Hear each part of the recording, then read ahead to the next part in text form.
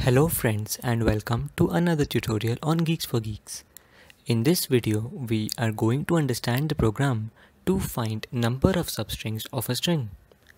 First, let us understand the problem statement. We have to find total number of non-empty substrings of a string with n characters. We do not consider string itself as part of output.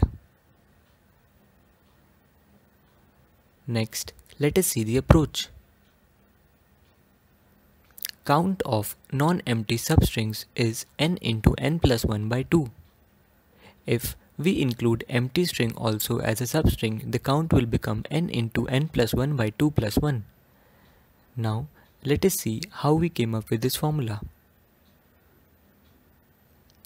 Number of substrings of length 1 is n. Number of substrings of length 2 will be n minus 1. Number of substring of length 3 will be n minus 2.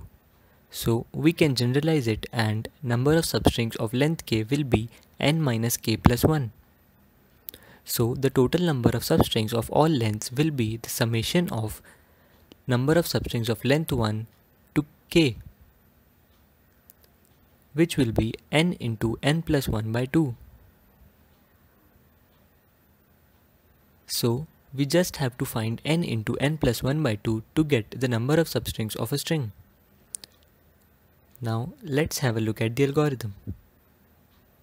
We take a sample string a, b, c, d, e and pass it to count non-empty substring function. Now in the count non-empty substring function, we store str's length in integer n. Finally, we return n into n plus 1 by 2, that is 15, to the main function and print it. So there are total number of 15 substrings in ABCDE. With this, we come to an end of this tutorial. For any doubts or suggestions, please leave them in the comment section below. Thank you for watching.